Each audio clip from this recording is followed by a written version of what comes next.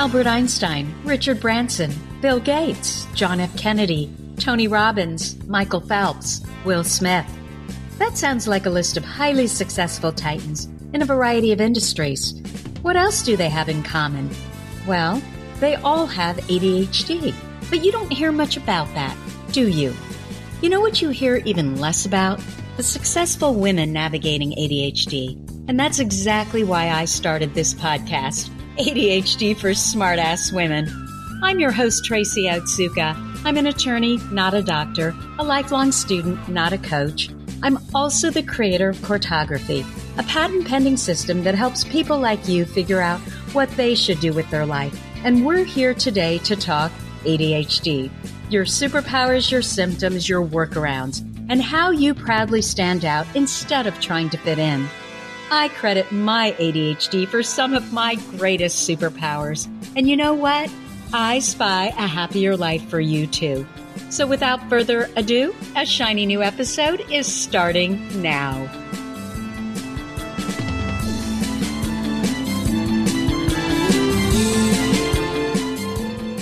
Hello, I am Tracy Otsuka. Welcome to episode 15 of ADHD for Smartass Women. Why major life decisions are so hard for everyone, but especially for us.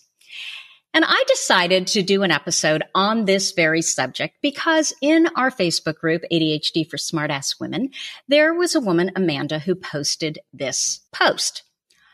I've been incredibly unhappy this last year, and I talked to my doctor and she suggested that it might be related to my ADHD. I've been doing the same thing for the last 10 years, and this last year wasn't very challenging. She suggests that perhaps I've grown bored with my career and need a new or different challenge. There are many other options available right now, but I don't know what direction to go.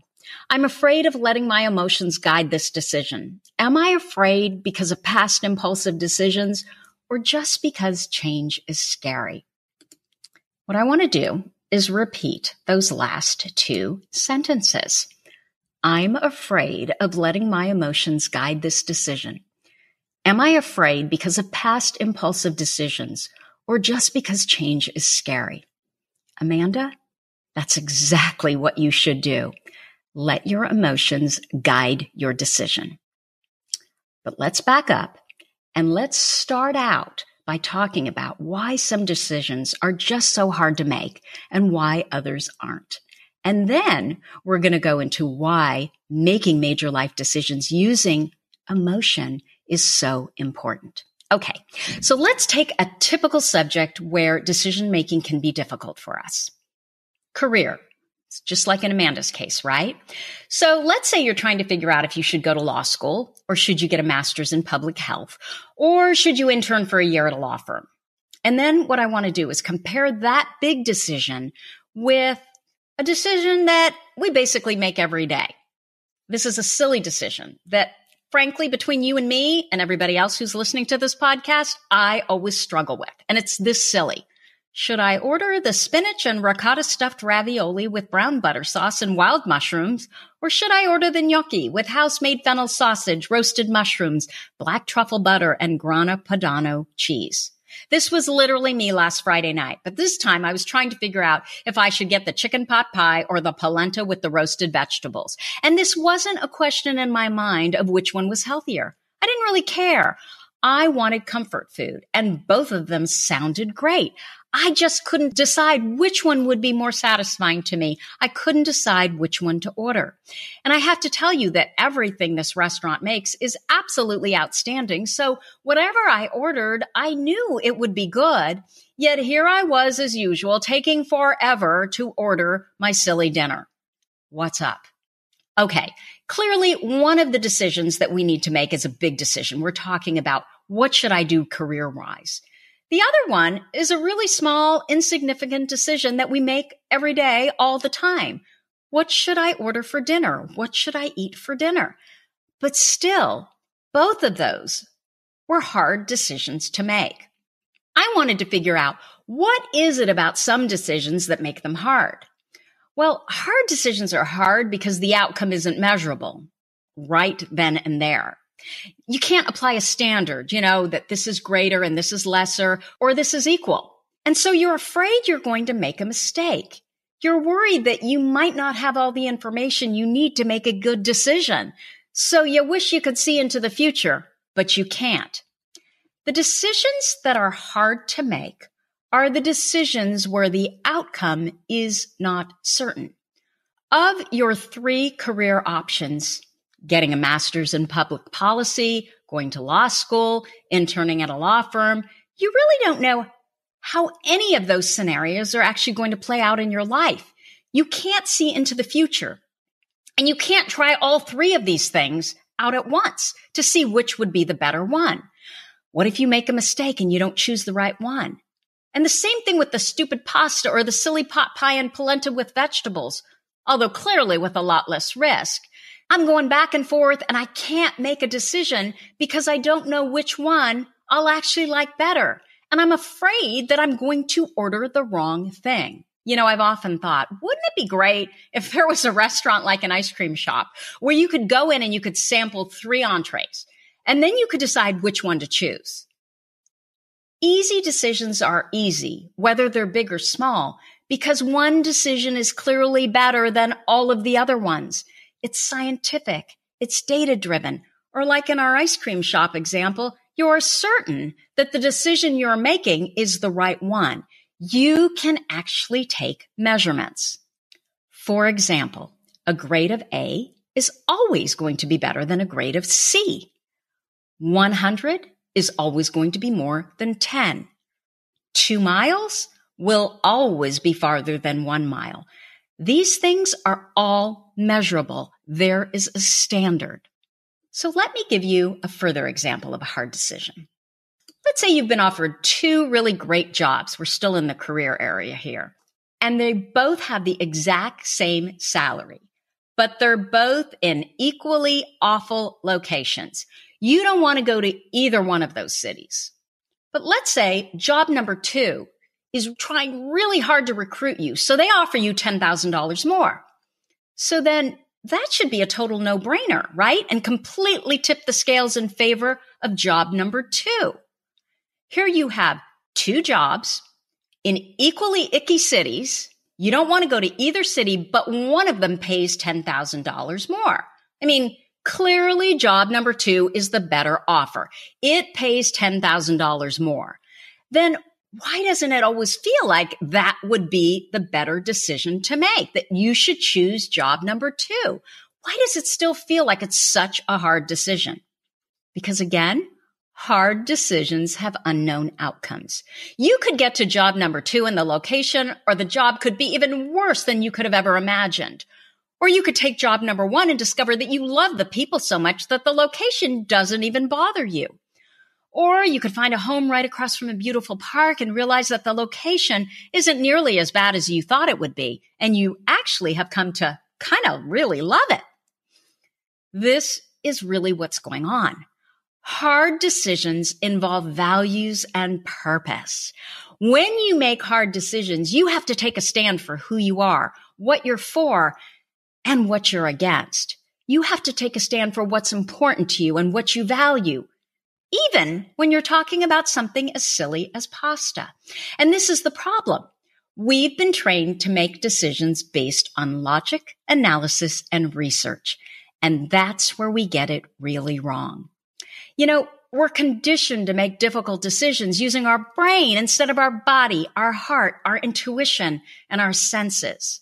This is exactly how we make bad decisions, and we know this intuitively.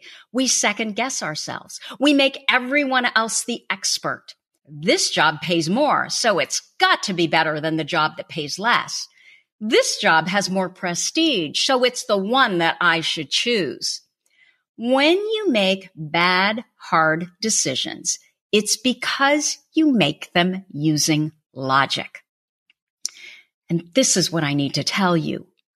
Don't look outside yourself to make one decision or another when you are making major life difficult decisions. You already have all the answers inside yourself, whether you know it or not. No one No one is ever going to be a better expert on you than you. Get out of your head, ignore that rational brain, and get into your body. Pay attention to your body and ask yourself, how do you feel in that decision? Ask yourself, which choice inspires you and gives you energy in your body? Don't let others make these decisions for you, because no one but you knows what the right decision is for you. If we're constantly listening to everyone else and taking their advice, we're making decisions that would be perfect for them, but not necessarily for you. You have to know exactly what you value and, at a minimum, the neighborhood where your purpose lives. It's very helpful to reframe this idea that we often have in our head that we're going to make a mistake. Because I have to tell you, there's no such thing as a mistake or a bad decision unless you keep doing the same thing over and over again and you hate the results. Okay, then it's a bad decision. But if you make a decision and it doesn't work out the way you'd like, now you just have more information. You've learned more about yourself and you're more capable of making an even better decision next time. So let's go back to our career example. You're asking, should I choose law school, a master's in public policy, or an internship?